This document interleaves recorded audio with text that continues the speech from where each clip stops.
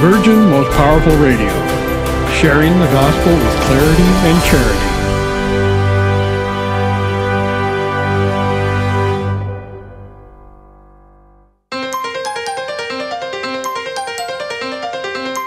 And now, Virgin Most Powerful Radio is pleased to present Hands-On Apologetics with renowned Catholic author and apologist, Gary Michuta.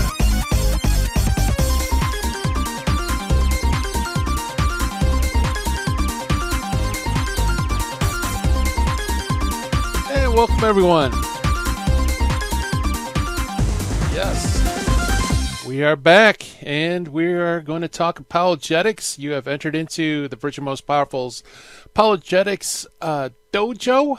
I'm Gary Michuta, your sensei and host, and welcome everyone. It's great to be back and talk about explaining, defending the faith, and who other that would be the first person on your mind when you want to talk about getting into the trenches, rolling up your sleeves, and sharing the faith.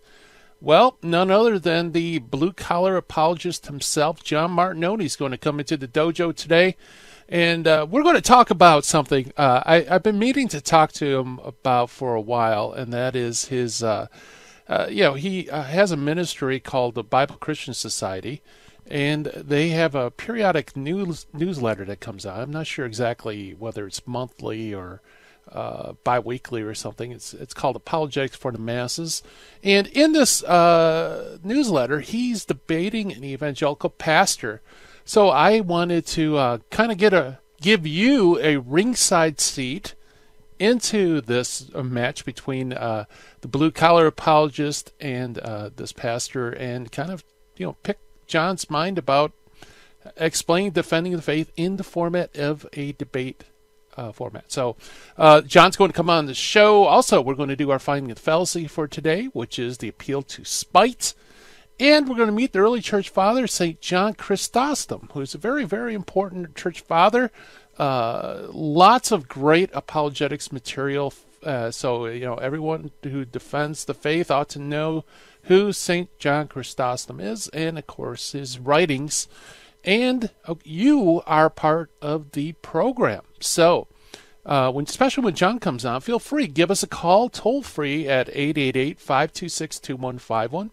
That's 888-526-2151. Love to hear from you. Or you can always send your questions here at questions@handsonapologetics.com, which comes straight into the dojo mailbox. Love to hear from you as well. And it's also time for us to give our shout-outs for those watching live on social media, Facebook and YouTube. Hello, everyone. Greetings. Beth, love the explosion of emojis. Yes, good morning to you. It's great. Get all these good morning sensei greetings. It really does liven up your day. I wish you could experience it. And I'd also like to thank all of you listening live on radio across the country, and also via our podcast, which is found on virginmostpowerfulradio.org website. Thank you so much for listening to the show. Hope you're enjoying it. And why don't we jump into our critical thinking exercise for today? And that is our Finding the Fallacy segment, which concerns the appeal to spite. Okay, the appeal to spite. Here's a definition. The appeal to spite is a fallacy which someone attempts to win favor for an argument by exploiting existing feelings of bitterness and spite about the opposing party. So in other words, what they want to do is they want to sway the audience emotionally by associating the speakers or their opposition's arguments with some group or people that is disliked or even hated by the audience. And this is, unfortunately, a very common fallacy in the area of apologetics, because one way to, not only apologetics, by the way, but also politics and just social media and that, the best way to win an argument is to label somebody or associate somebody's position with a group that is odious to the public. And, of course, this is a fallacious argument. Why? Because you're moving away from evidence-based argument and instead trying to manipulate the feelings of the audience. So it's very much akin to a propaganda technique known as guilt by association. It's funny there are propaganda techniques and fallacies kind of have their family resemblance in some ways, and so this is very very common. I said in apologetics, for example, people could throw out terms like Inquisition or the Crusades or something like that, and therefore kind of paint their opposition in light of something that people have a negative understanding about. So that's our finding of the fallacy for today, the appeal to spite. You might say, wow, that was a real quick segment. Well, that's because our Meet the Early Church Father today, his bio is quite long. So God willing, I'll be able to squeeze it in before the break. Our Meet the Early Church Father today is St. John Chrysostom, who lived or roughly around 344, 354 and died in AD 407. Some people say that his writings are unparalleled amongst the writings of the early church fathers. Others compare him to St. Augustine, but quite frankly, both of them are quite unique writers and kind of deserve their own fame in their own right. Like I said, he was born, we're not really sure exactly when the date was, somewhere between 344 354. He's a native of Antioch, which was the first place in which Christians were called Christians. He studied philosophy and rhetoric under the celebrated pagan teacher Labanus, and he also formed in that school a lifelong friendship with another early church father, Theodore of Mopsuestia. When John was 18 years of age, he met Meletius, who was the bishop of Antioch, who baptized him, and he became basically a constant companion of the bishop. And in spite of his mother begging him to remain home with her because she's a widow, John instead sought solitude in the ascetical life in Antioch, in which he spent 4 years living as a hermit, or living with a hermit, and eventually moved out into his own cave, where he remained for 2 years in solitude. It was during this period, where he never lay down to sleep, night or day, that it caused his gastrointestinal system to not properly function. Plus, the cold and the dampness also affected his kidneys. So, since he was unable to care for the physical ailments in solitude, John returned back to society, in which in 381 AD he was ordained a deacon. In 386 he became a priest and was assigned for 12 years to preach in the main church in Antioch. And this, by the way, is where John really gets his fame for being a magnificent preacher. In fact, the word Chrysostom isn't his last name. It's a word that means golden mouth. It's kind of a title, so it's John Goldenmouth. In 397, the Emperor Arcadius brought John to the capital in Constantinople on February 26, 398, and John was unwilling recipient of the episcopal consecration. And not only did John not want to be bishop, but the person who was ordaining him didn't want John to be bishop, and that is our I guess you could say, villain Theophilus of Alexandria. Now, as Metropolitan of Constantinople, John immediately set about to reform the clergy and laity. It was a very happy period of his life. However, he reformed through his preaching. The clergy spoke against scandals and so on. However, in this period, which is incredibly fruitful, in which we have lots of homilies from, it also caused them to have a lot of enemies at the same time. So in 401 AD, he deposed 6 bishops as guilty of simony, and as a result, along with the court, which he also roundly criticized because of its luxury and depravity, basically all the forces against John began to be united. And once again, Theophilus of Alexandria is caught up into the fray. He had resented John ever since he was forced to consecrate him as Bishop of Constantinople. And Theophilus' dislike of John turned into active hatred, where he came personally to Constantinople in 402 to answer charges brought against him by a bunch of monks that Theophilus had exiled from Egypt because they were following the Origenist heresy. So John brings up charges against Theophilus. Theophilus now becomes the bitter enemy of John. And in turn, Theophilus called 36 bishops, all enemies of Chrysostom, and most of them Egyptians, to have a synod on the outskirts of Chalcedon, which is the celebrated the Oak. And at the Synod of the Oak, the synod condemned John Chrysostom on 39 charges. John 3 times refused to appear in his defense, and he was declared deposed. So the emperor kicks John out into exile, but immediately riots began with the people, and there was also an earthquake, which the very next day the emperor recalled John back to Constantinople. So you got to love John Chrysostom. And in fact, not only does he come back, but he comes back amidst cheering crowds and with the embrace of the crown. So for a few months, there was this uneasy peace between the emperor and John. Unfortunately, the empress, Theodosia, decided to erect a silver statue in front of John's church of herself, and all the celebration and noise caused John to, in a homily, more or less go after the empress. Some reports say that he likened her to Herodias, the woman who asked for John the Baptist's head on a platter. This unfortunately broke the peace, and as you can imagine, the emperor asked or ordered John to retire. He refused. He ordered him to stop practicing the priesthood. He wouldn't. Eventually, he gets banished, and on his way to banishment in September 14, 407 AD, John dies. So that's meet the early church father for today, John Chrysostom. On the other side of the break, fasten your seatbelts, everybody. The blue-collar apologist is going to join us, John Martignoni. Stay tuned.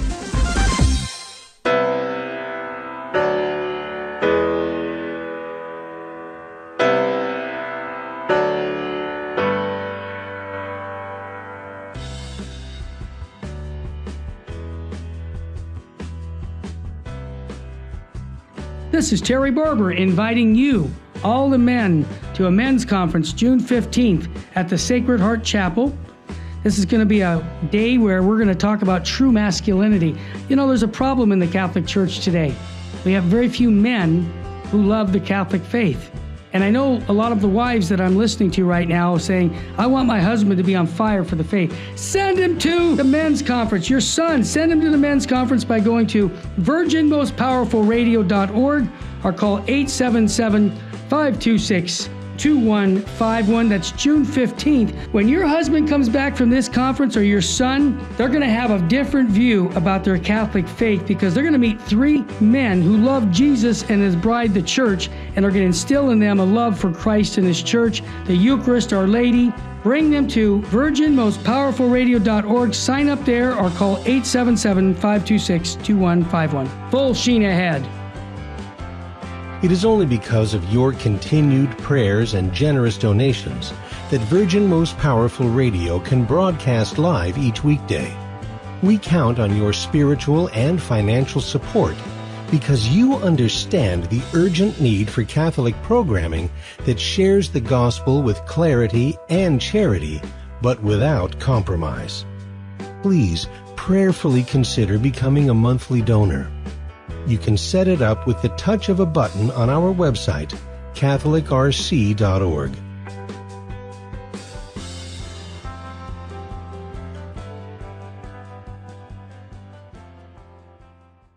Buying or selling your home or your business property? This is Terry Barber. Real Estate for Life underwrites the Terry and Jesse Show, and they can connect you to one of 900 pro-life real estate agents around the world. And when they receive their referral fee, they will give 80% of it to a pro-life organization.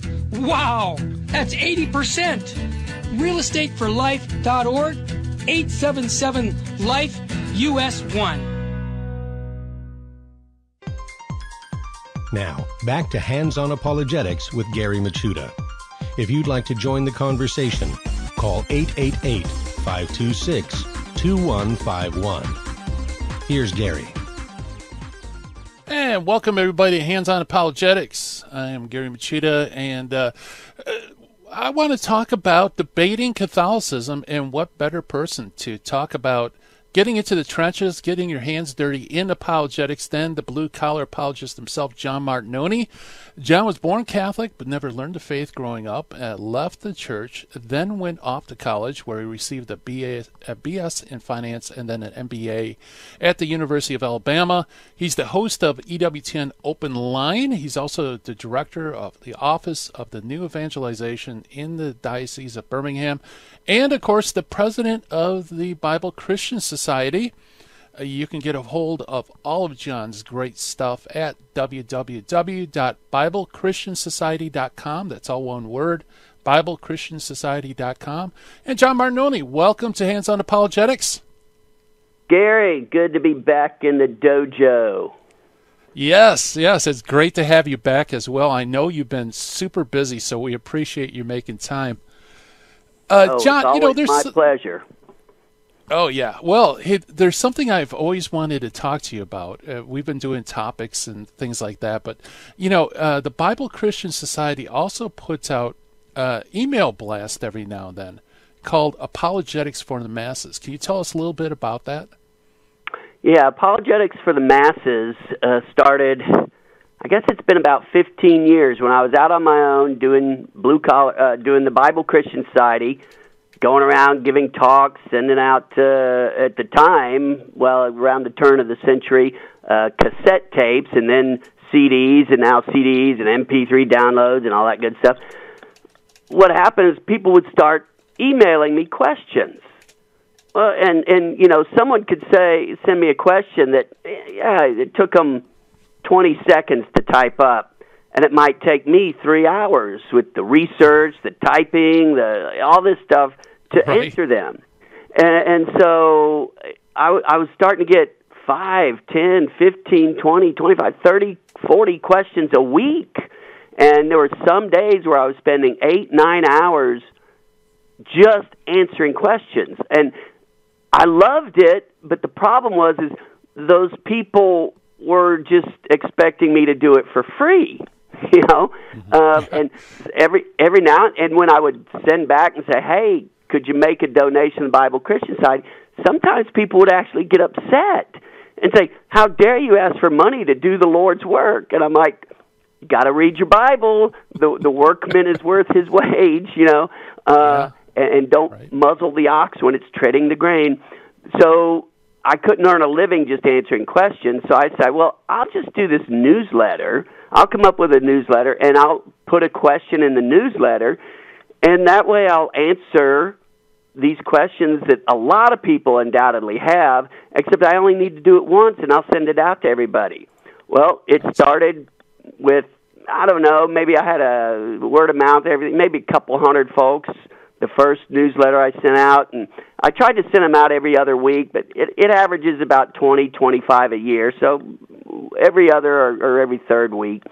And it just kept growing and growing, word of mouth, all word of mouth. And now, 15 years later, I'm coming up on my 350th issue, and they're all archived on my website, on the newsletter page of BibleChristiansociety.com, so anybody can go back and read any of them. And we're up to almost 39,000 subscribers in all 50 states and at least 80 countries that I know of. So it's gone crazy, absolutely crazy. That's great. Well, I mean, they're great. They're packed with lots of info, and they're presented with the same panache that you present on the air. So I can see why it kind of went viral, at least as far as a newsletter is concerned. Yeah, I basically everything I do is it's very simple, and it's got to be logical. There has to be a logic to it, an internal logic, an external logic. It has to make sense. And so everything I do, whether on the radio, giving talks live in person, or through the newsletter, it's a lot of it is just plain old common sense, Gary, and simple logic, common sense, and let's throw in the Bible as well, Yeah. Well, like they say, common sense isn't that common anymore. No, it's not. Now, with the questions with the newsletter, are they all Catholics, or do you get non-Catholics sometimes throwing questions at you? Oh, I have. It's generally the questions that I answer are from Catholics. What happens, though, is a lot of Catholics have put their non-Catholic family members or friends, they've signed them up. I don't ever sign anybody up. I don't like it when people do that to me. I don't do it to anybody. But there are people out there who, hey, my cousin would be good to listen to what this guy's saying or read what this guy's saying. And so people sign. So I've got a lot of non-Catholics on there, and they'll contact me every so often, say, hey, thank you, I'm learning about Catholic faith, I'm considering it, I'm a Methodist minister or Anglican priest or something along those lines.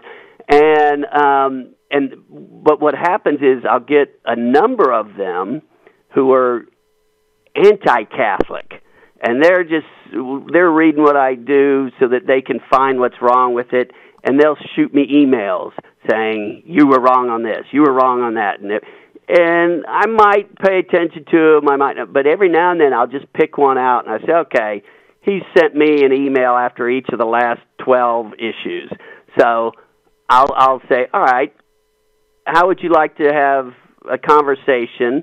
You start it off, and I'll publish it in the newsletter. And you can evangelize to 39,000 Catholics, mostly Catholics.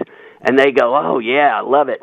And then that's when we have our dialogues. So I've had dialogues, or you could call them written debates or arguments, whatever, with I don't know how many Baptist ministers, evangelical pastors, Messianic Jewish ministers, all across the spectrum. And those are the ones that, we get into these dialogues, and that's where I really show the Catholics, okay, this is how you deal with people who are asking you questions about your faith or even attacking your faith.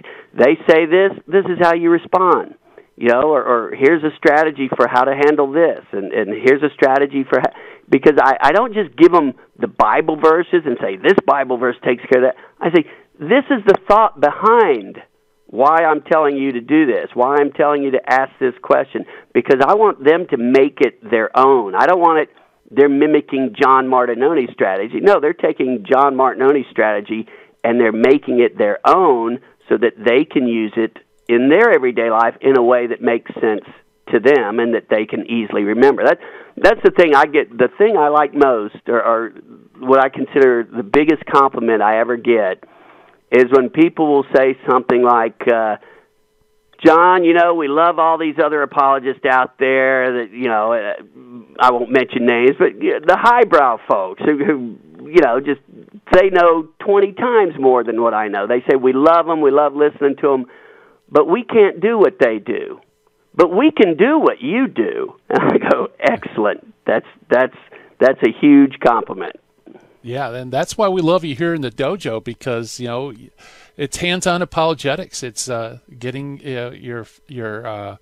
yourself dirty, being in the trenches, dealing with different objections, and I love your methodology. And you're right. I think probably the clearest recipe for disaster is to just repeat somebody else's arguments without making them their own. Yeah. Because if you don't understand it, then the first question you get, all of a sudden now your argument doesn't seem to be much of an argument. Because, yes, this verse whatever on, Romans 2 something shows that Mary was indeed sinless her entire life. Oh, really? Well, how about this?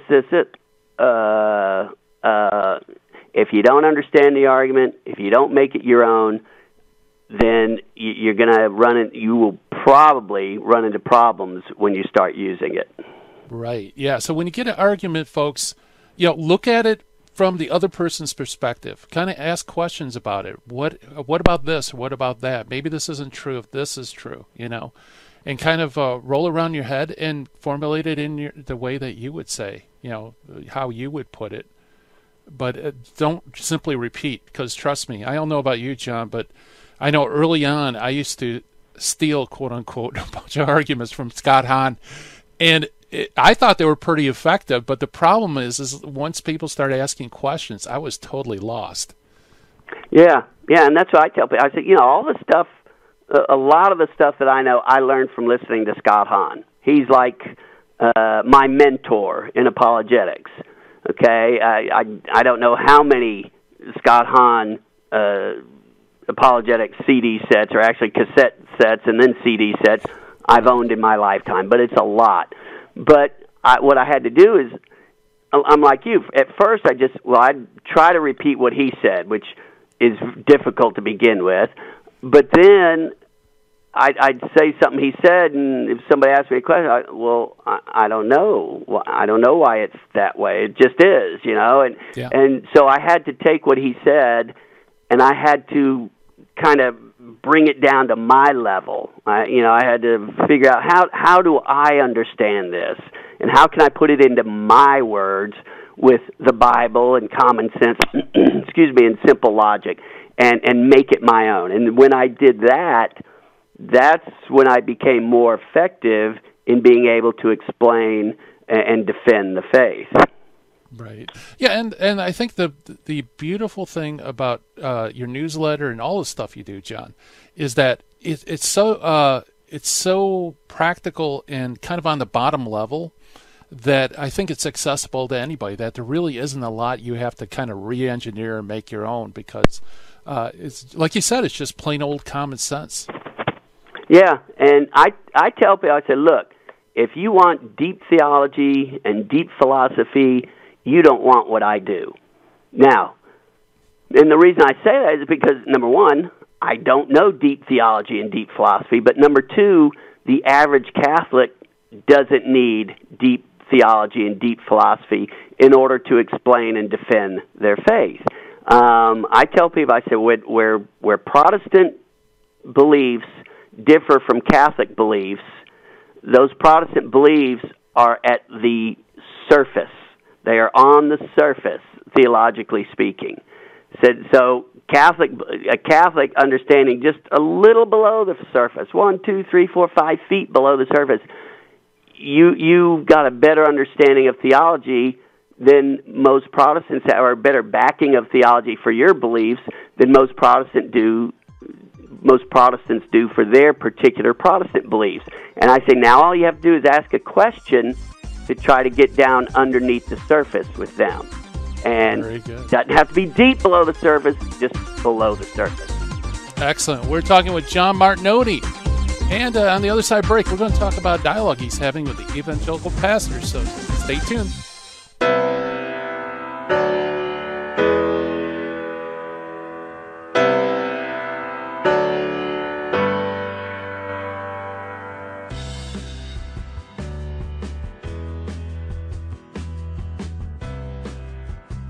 This is Terry Barber inviting you, all the men, to a men's conference June 15th at the Sacred Heart Chapel.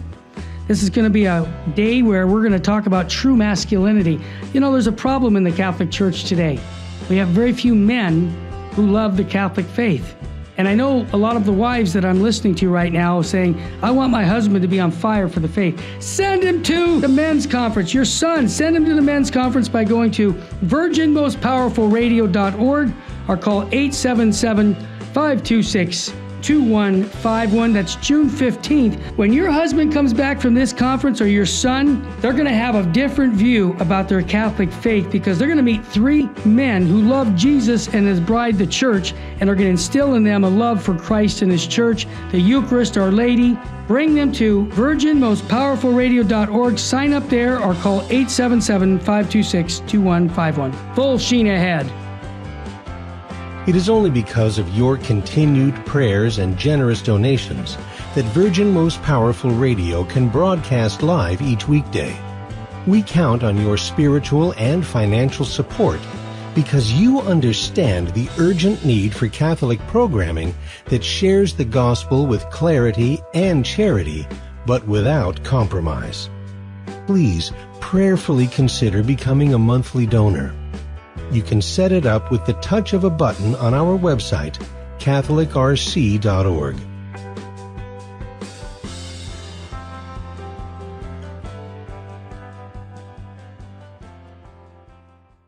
Buying or selling your home or your business property? This is Terry Barber. Real Estate for Life underwrites the Terry and Jesse Show. And they can connect you to one of 900 pro-life real estate agents around the world. And when they receive their referral fee, they will give 80% of it to a pro-life organization. Wow! That's 80%! realestateforlife.org, 877-LIFE-US1. This is Jesse Romero. You're listening to Hands-On Apologetics with Gary Machuda on Virgin Most Powerful Radio.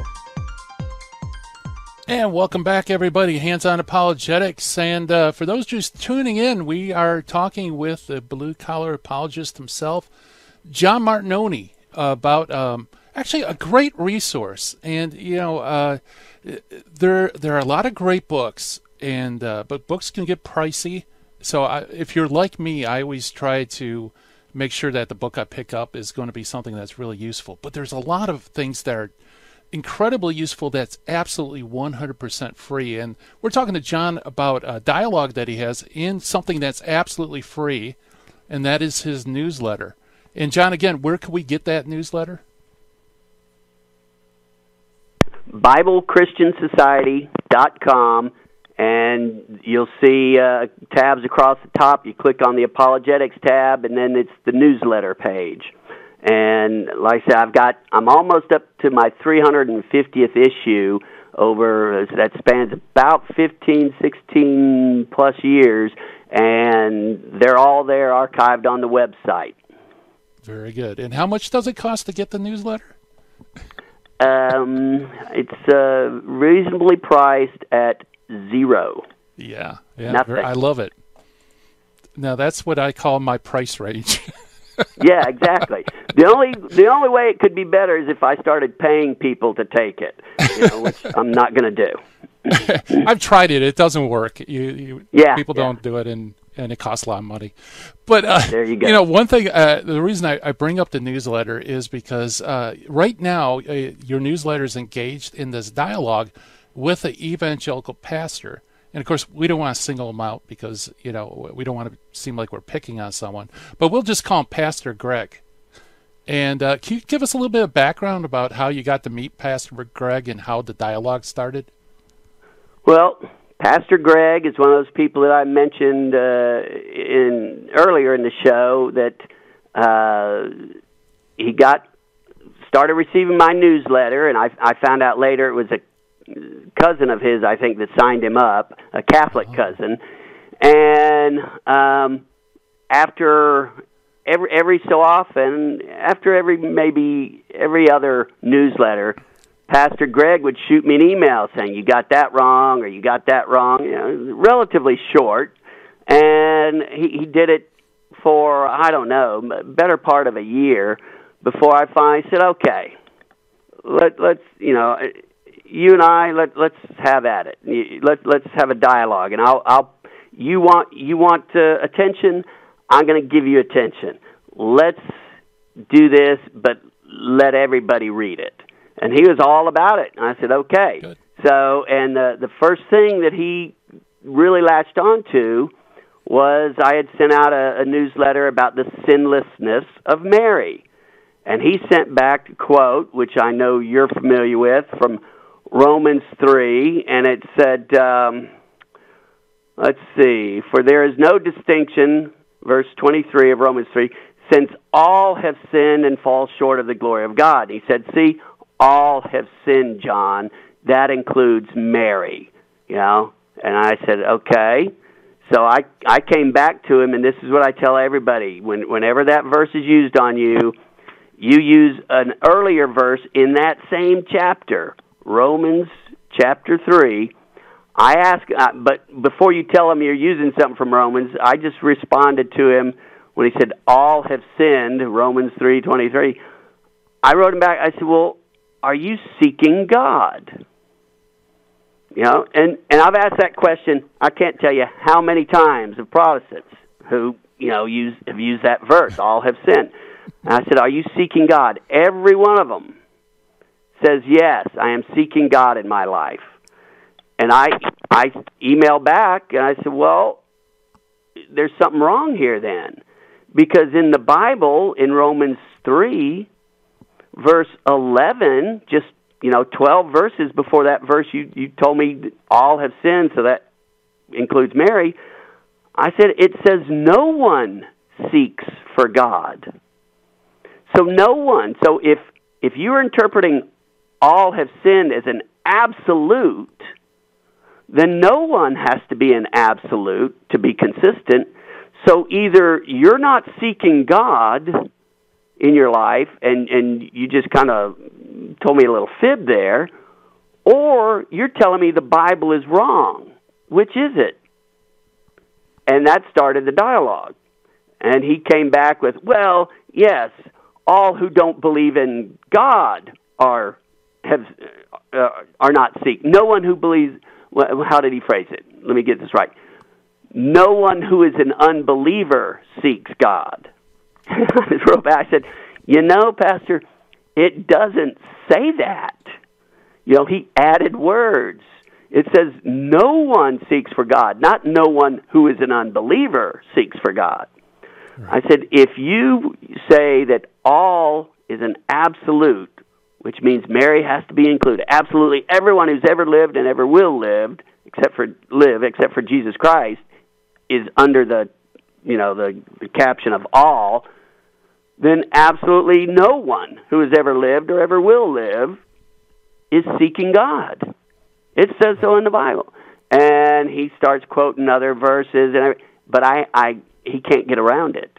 Yeah. He cannot get it. He has to change how he interprets one verse to the next verse.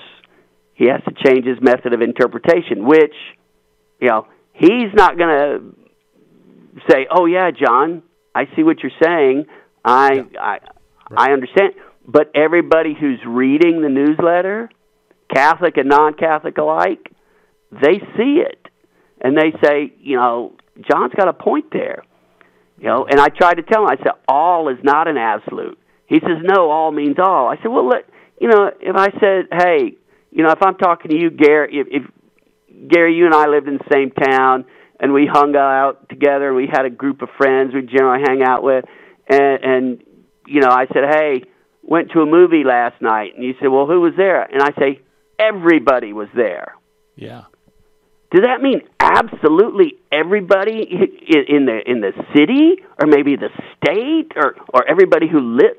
No, it doesn't mean it means most of the folks in our group of friends. It may not have even been everybody in our group of friends, but that's just the way we talk. We're very imprecise quite often in how we use our language, but everybody understands. Unless, it's like, Gary, it rained cats and dogs last night. John, you saw cats and dogs falling from the sky? No, it's an idiom of speech. So all, when it says all have sinned, if you read it in context, what it's talking about the two groups.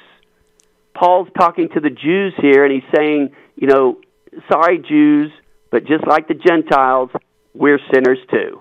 Yep. All means both groups. It's not talking about individuals.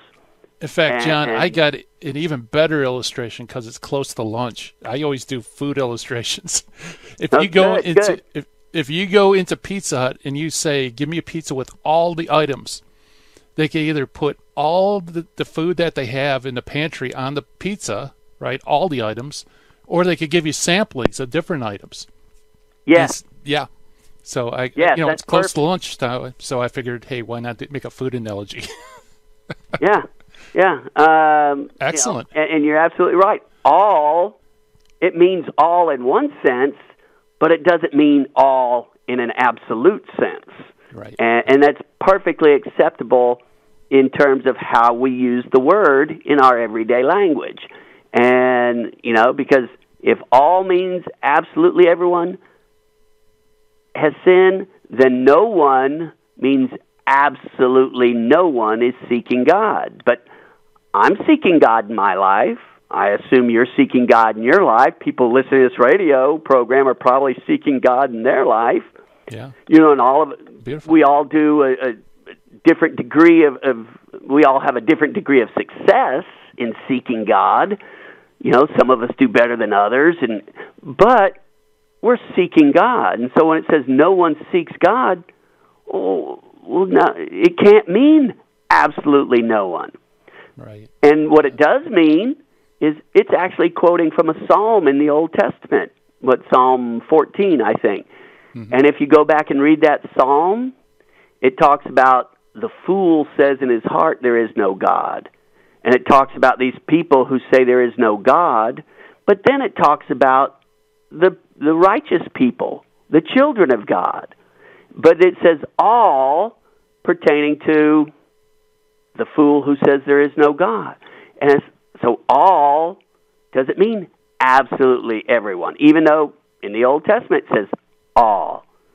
So you have to understand this is not an absolute, and if you do interpret that in an absolute manner, you have to interpret everything else close by in that context in an absolute manner, but they don't. And so that's where asking a simple question, are you seeking for God in your life? And the innocent answer, yes, I am. No, you're not. You can't be, because Scripture says no one is. Oh, well, what that means is X. But all still means all. Come on, Pastor. Come on. Yeah. So it's interesting, very interesting. Now, we only have maybe about a minute or so left. So you didn't pursue the point. Now, if you were in like a live debate, would you have pursued it? I would have said it once and then said, he's got to come up with a better way of responding, or else I win this particular point. And then if he comes up and says something, I said, no, I've still won this point. He hasn't explained it. So I would maybe say once, but I wouldn't necessarily dwell on it. And actually, that's one reason why I don't do live debates, because so much stuff can be thrown out by one person in just 10 minutes of talking. You can't respond to all of it. And if you do try to respond to one or two things, you can't really respond to those with very much depth. That's why I so much prefer the written debates that I do in my newsletter.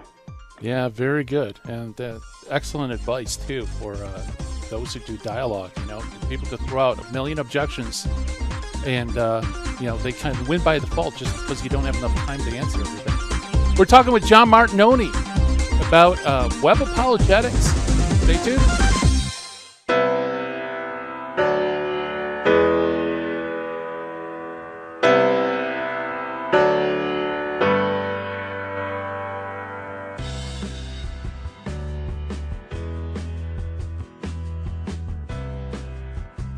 This is Terry Barber inviting you, all the men, to a men's conference June 15th at the Sacred Heart Chapel. This is going to be a day where we're going to talk about true masculinity. There's a problem in the Catholic Church today. We have very few men who love the Catholic faith.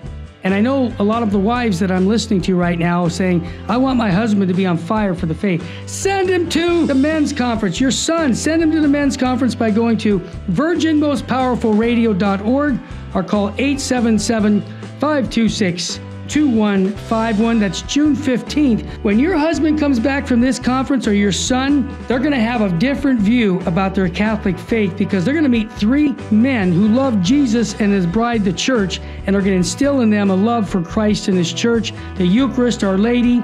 Bring them to virginmostpowerfulradio.org. Sign up there or call 877-526-2151. Full sheen ahead. It is only because of your continued prayers and generous donations that Virgin Most Powerful Radio can broadcast live each weekday. We count on your spiritual and financial support because you understand the urgent need for Catholic programming that shares the gospel with clarity and charity, but without compromise. Please prayerfully consider becoming a monthly donor. You can set it up with the touch of a button on our website, catholicrc.org.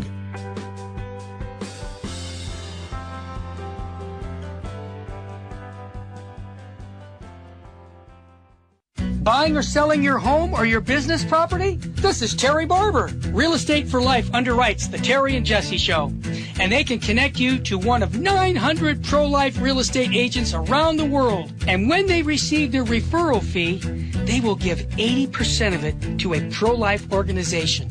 Wow, that's 80%. realestateforlife.org, 877-LIFE-US1. Now, back to Hands-On Apologetics with Gary Machuda.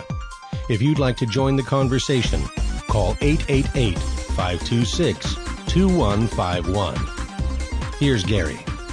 And welcome back, everybody. Hands-On Apologetics. We are talking with the blue-collar apologist himself, John Martignoni, regarding his newsletter, Apologetics for the Masses, which is available free at BibleChristianSociety.com.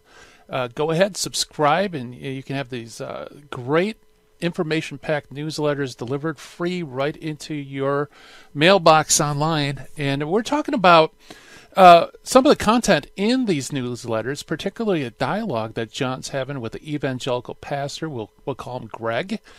And so the first shot, John, was from Pastor Greg, was on the sinlessness of Mary. Where did it go from there? Well, basically, generally I tell people, try to bring the argument around to authority, because no matter what you're arguing, sinlessness of Mary, the Assumption of Mary, purgatory, communion of saints, etc., it all comes back down to authority. Who has the authority to decide what is true doctrine and what is false doctrine? Does each individual believer reading the Bible on their own have the ability to decide for themselves? Or do we look to the church Jesus founded that's guided by the Holy Spirit to decide these things? And, you know, obviously as a Catholic, we look to the church. As a non-Catholic, most people look to their own private interpretation. So I try to tell people, bring it back to authority. But in this one, I kind of let it go, and it went to... I can't even, sinlessness of Mary, and then we got into the priesthood and his call to be a pastor, and sola scriptura, which is kind of getting around to authority because it's the church versus sola scriptura. And once it got out there, I let him talk enough, I gave him enough rope to basically hang himself. Then I started bringing it back to authority, and I said, okay, you know, I said, Pastor, you said we go by the Word of God alone. And he said something. He said, all scriptural commands that we are to obey from God, we know through the Scriptures alone. Mm-hmm. And so I said, okay, if we know this through the Scriptures alone, where does the Scripture say what you just said?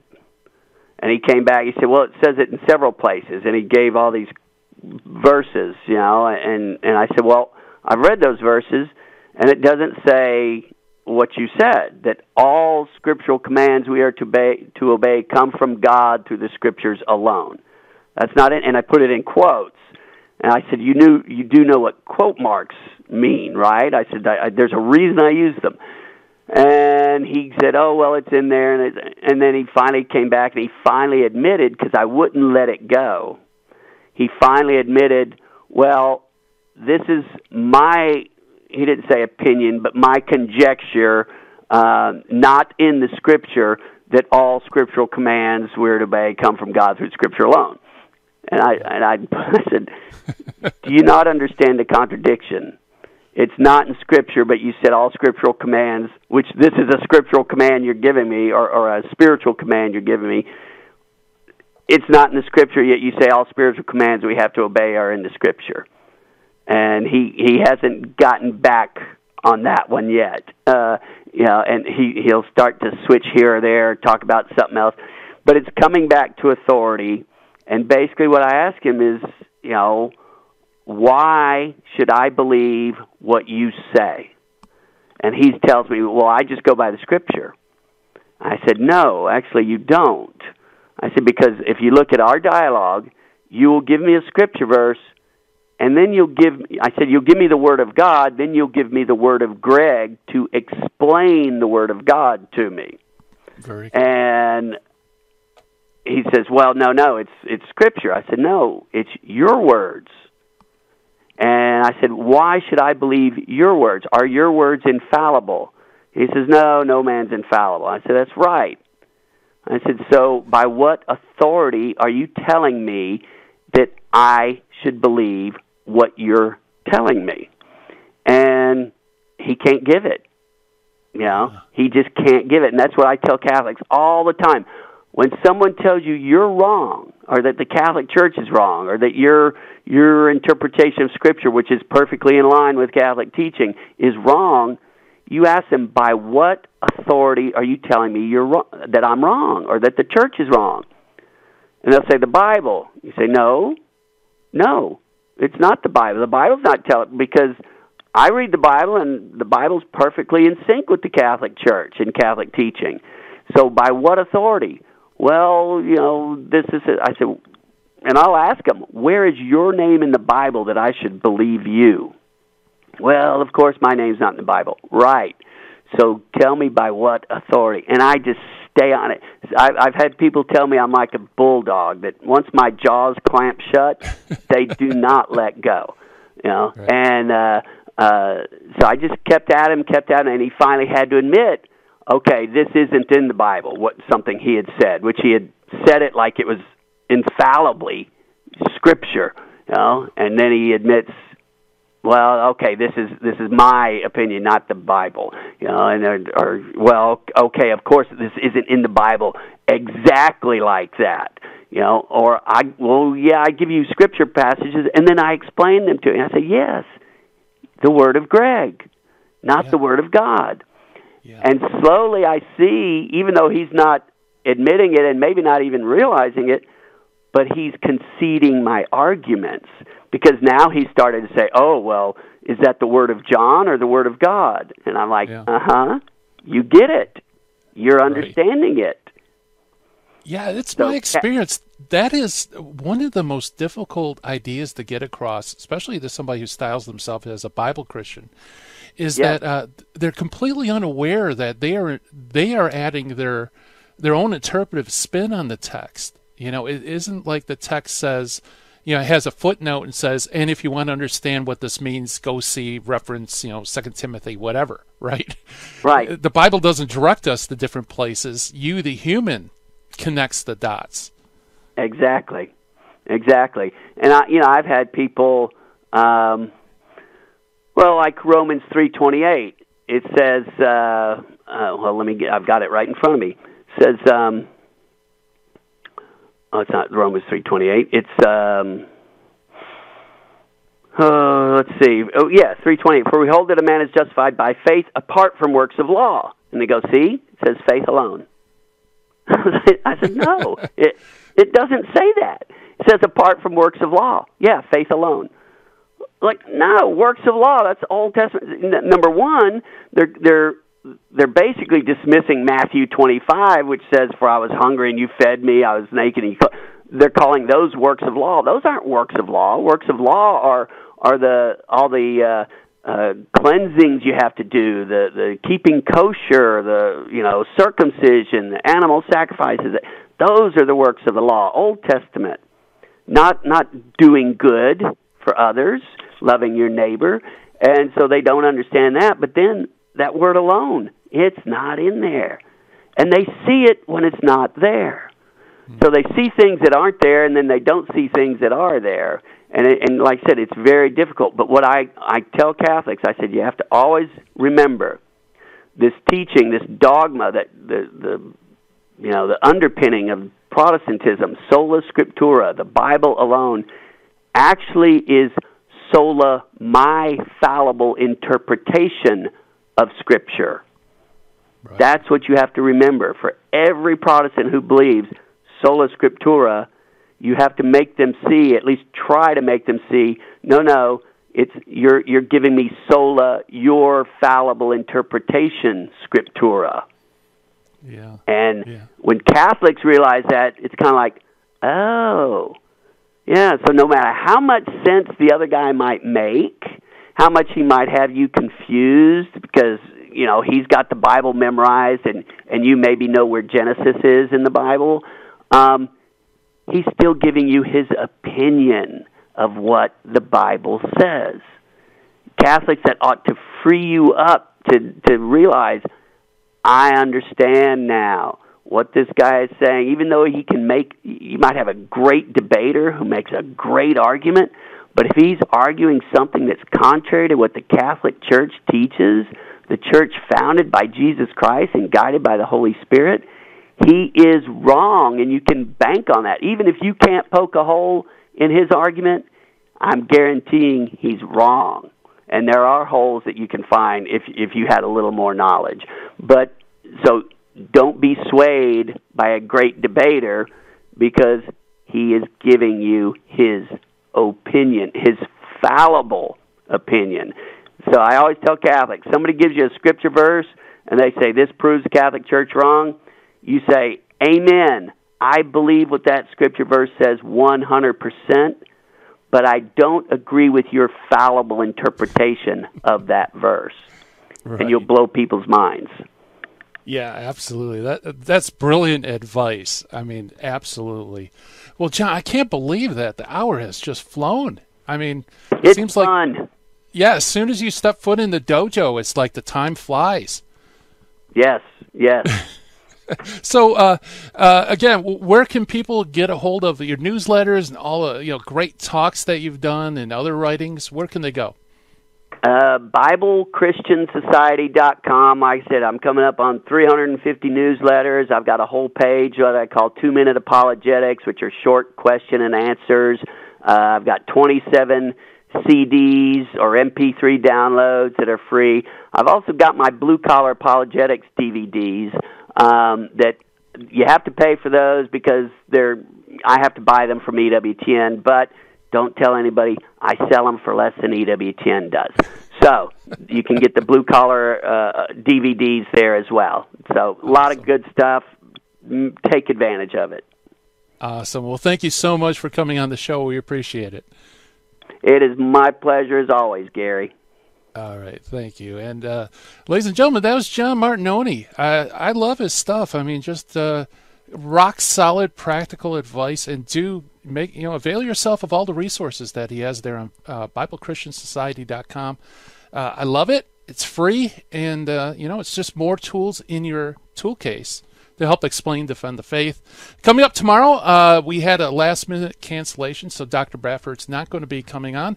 Instead, and this is great, it's like having somebody, Mickey Mantle, pinch hit for Babe Ruth. We're going to have Paul Thomas come back to the dojo to give us the Bible basics about explaining Christ's real presence in the Eucharist. That's going to be loads of fun, as it usually is with Paul. And also Thursday coming up, Jewish convert Roy Showman joins the show, and we're going to explore something, a really fascinating topic, is Jesus in the Talmud, the Jewish Talmud. I can't wait to talk to Roy about that and explore it.